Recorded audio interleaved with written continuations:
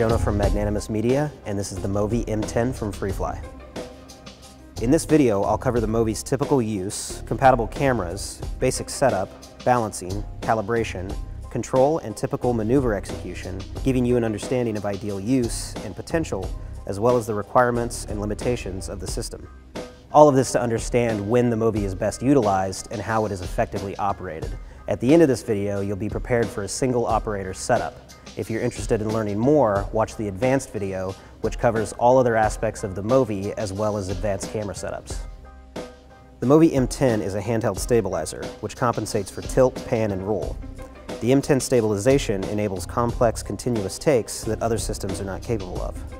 The Movi is a problem solver that can be used to fill gaps in gear ability or mimic other stabilized systems if necessary. At first glance, it may appear to be a Steadicam replacer, but it is not. While a Steadicam uses an articulating arm to smooth out vertical movement, the Movi holds a flat horizon and camera direction, doing nothing for vertical bumps. While you can execute Steadicam-like shots, a Steadicam is almost certainly better at them. What the Movi enables is stabilization over a wider range of motion, which could mean the difference between a long tension-building take and resorting to a cut. You'll also find that the Movi is useful in tight spaces, and an untethered system will allow for handoffs, meaning the Movi can carry shots through spaces that the operator cannot fit through. The first consideration is weight. The M10 has a payload maximum of 12 pounds. Keep in mind that you'll be holding the Movi out in front of your body. It may not seem like much at first, but consider that you'll most likely be doing long takes, so the weight will catch up to you. Next, you'll need to consider the build. Long or tall cameras may not fit in the gimbal. If a camera is too tall, it may hit the pan motor, too long, and it'll hit the roll knuckle. Also consider monitor position. For a simple setup, a rear-facing on-camera monitor is ideal. Attachable monitors, such as on the C500, C300, and Reds, cannot be used on the Movi. Most camera setups will accommodate lightweight lens control and compact cinema lenses, such as Canon Cines, Zeiss CP2s, and Ultra Primes. We'll cover lens control and monitoring in the advanced video. I'll touch on a few basic rules as we set up though. The same rules that apply to choosing a focal length for a Steadicam work here. Any movement or bumps will be amplified by longer focal lengths. Additionally, you may find yourself looking at your own hands when using extremely wide glass. With weight and build considered, the Red Scarlet and Epic will fit on the Movi with compact glass, lightweight peripherals, and the touchscreens removed.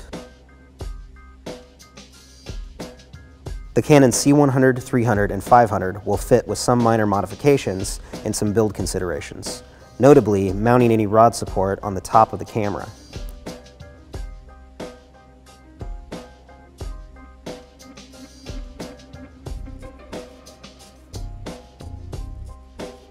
Due to the low weight and profile, nearly any DSLR can be accommodated by the M10, but some setups will require additional support, mostly for lenses, and to ensure adequate placement of the mounting point near the center of gravity.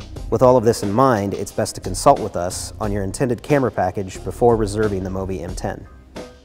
Something else to consider is filtration, such as IR, ND, and polarizers. Some compact 4x4 matte boxes will fit on lightweight glass, but your most reliable and compact solution is internal ND or on-lens filtration, such as variable ND and any screw-on filtration. The M10 has a 6-point balancing procedure: tilt front to back, tilt vertical, roll knuckle adjustment, roll fine tuning, pan fore and aft, and pan right to left.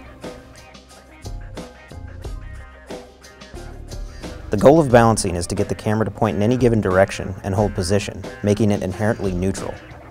To start, first build your camera, including media and all peripherals. Find its center of gravity, and then insert a battery into the M10. Loosen the center clamp, insert the mounting plate, and place the camera's center of gravity over the center of the two horizontal bars, which should get front to back tilt close. If it's obviously out of balance, then use the center clamp to rough it in. You may need to roughly set roll balance when you first attach the camera, but leave it as long as it's not an impediment to balancing. You'll fine-tune front-to-back tilt balance later, but after a rough adjustment, move on to vertical tilt. Vertical tilt is adjusted with the clamps on either side of the camera platform. Raise the camera to face up and adjust vertical tilt. Try to get the camera to hold facing straight up. If it tilts down towards you, respond by raising the camera. If it tilts towards the roll knuckle, then respond by lowering the camera. Return the camera to face forward and fine-tune front to back balance. Then go back to check the vertical balance. The tilt is balanced when the camera holds at any tilt without drifting.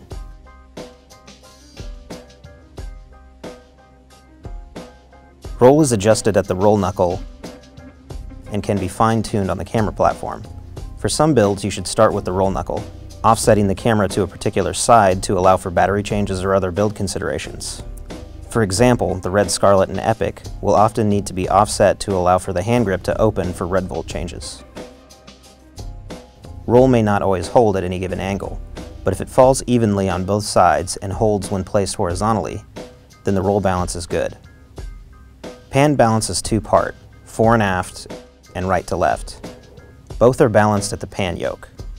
To adjust fore-aft, pan the gimbal so that it is parallel to the top bar, then tilt the hand grip towards you. If the camera pans out to face you, it's back heavy.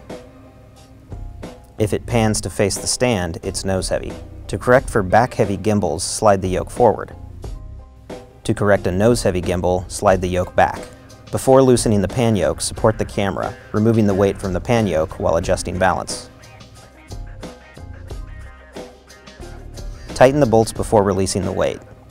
Repeat the test. If the gimbal holds parallel to the top bar, then the fore-aft pan balance is good. Before moving on, it's best to tape the position of the pan yoke and mark its angle, as this reference will be useful for right to left pan balance. Right to left balance is adjusted by tilting the swing of the pan yoke right or left. Checking right to left pan balance is similar to fore-aft.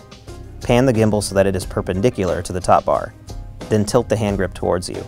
If balanced, it should hold. If the gimbal pans in one direction, balance by tilting the pan yoke in the opposite direction. Again, support the gimbal under the camera before loosening the pan yoke. A little goes a long way for right to left pan balance. Completed balance allows the camera to hold various positions, making it inherently stable.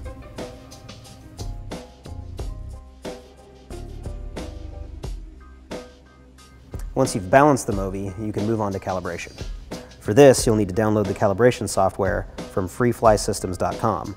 The software is available for Droid phones and tablets, Mac and PC computers. Bluetooth is required to communicate with the Movi. With the PC version, you can save calibrations, so keep that in mind when choosing your field kit. Make sure the Movi is unencumbered on the stand and it is not moving when you power it up.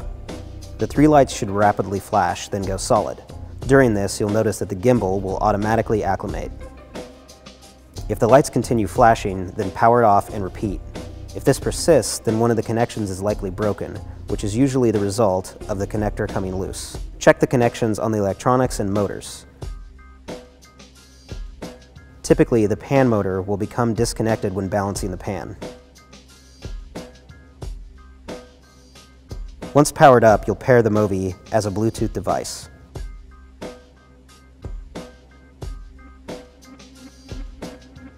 Once paired, you'll want to get a sense for how well your balance is by opening the chart and going to motors. The Movi is at rest, so this will show you how hard the Movi needs to work in order to maintain balance. Ideally, these should all be 0 with perfect balance, but an acceptable threshold is up to 3 or 4%. If you're seeing numbers above this, you'll want to power down and give balancing another go. Good balance is very important. The better the system is balanced, the less the motors will have to work at a rest, which means that your batteries will last longer. Additionally, you'll be able to tune the system to higher tolerances, meaning that you'll get better performance overall. Tuning consists of pan, roll, and tilt stiffness. These settings will determine how quickly and firmly the Movi responds to movement to rebalance. You want these numbers to be as high as possible without the system oscillating or vibrating. Start with pan stiffness and move in order. Take the value up with the coarse adjustments until the system vibrates. Then step it back down with the fine adjustments.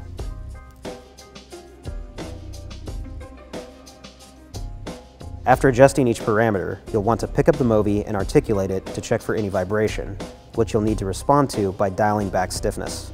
In some instances, the Movi will oscillate on the stand, but not during operation. If it's smooth during operation, then it's okay that it oscillates on the stand. In this situation, it's best to keep the remote handy. Keep the remote on and simply hit the kill switch when returning the Movi to the stand. In some cases, the Movi will oscillate despite adjustments to stiffness. If your balance is good, this shouldn't be a problem, but the issue can be troubleshooted through the expert menu in the configurator. Before changing these settings, you should rebalance and attempt tuning again. If it does not resolve the issue, then use the expert menu as a troubleshooter. The gyro filter adjusts settings for the filter associated with the accelerometers and compass to reduce feedback that causes oscillation. A fast and rough oscillation, or buzzing, may be corrected by increasing this value. A slow and smooth oscillation may be corrected by decreasing this value. Output filter adjusts the filter that is applied to the output of the motors. This is used to further fine-tune stiffness settings or to correct oscillation that is not removed by reducing stiffness. The same rules that apply to the gyro filter work here. Hard and rough oscillation increase. Smooth and slow oscillation decrease. Changing these settings will impact the performance of the Movi, so they should only be used as a last resort or to diagnose the cause of the oscillation. Once calibrated, you should write the configuration to the Movi, which will bake it in so it returns to these settings when power cycled. You can also read a configuration from the Movi. This is useful if you've previously configured the Movi with the exact setup and want to match tuning and majestic calibration modes. However, you should still check for oscillation whenever the build has been broken down and/or built back up. Roll trim adjusts the level of the roll. The Movi should default to a flat and level roll, but if it seems off, you can dial it in here. If the camera is not level on the gimbal, you should balance by eye. As long as the gimbal is balanced, a skewed camera will not affect performance. Roll trim can also be adjusted on the remote, but we'll get to that in the advanced video. Maximum and minimum tilt angle will be useful in keeping the gimbal out of the shot or keeping cables from getting tangled. After you've completed these settings, the Movi is ready for operation in majestic mode. However, you'll want to tune majestic mode to your tastes. In majestic mode, the gimbal will respond to operator panning input and can be set to respond to tilts. To fine-tune single operator setups, you'll want to adjust the pan and tilt window as well as the pan and tilt smoothing. The higher the pan window number, the more you have to pan to get a response. If the pan window is low, the window will be smaller, thus the pan will start sooner. Keep in mind that the window is there to smooth out unintended feedback, resulting in wavy movement.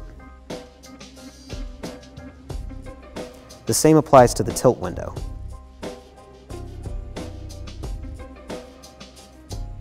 Smoothing adjusts the acceleration of the pan or tilt. The higher the number, the more gradually it responds to panning. The smaller the number, the faster it will accelerate into the pan.